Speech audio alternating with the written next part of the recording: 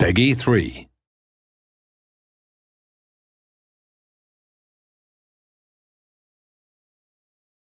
We've already seen how the active AI affects formations and defending. Now we're going to take a closer look at how the active AI affects individual decisions.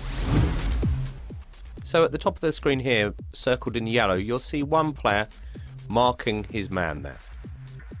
But then he'll spot that in midfield the danger has changed, so he'll come towards the ball and the man at right back will now fill in for his position.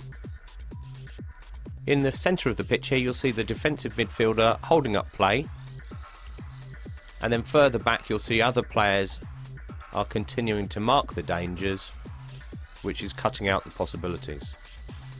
These decisions are being made right the way across the pitch all of the time, and it counteracts the new attacking possibilities that we've added into the game so that the balance is just right.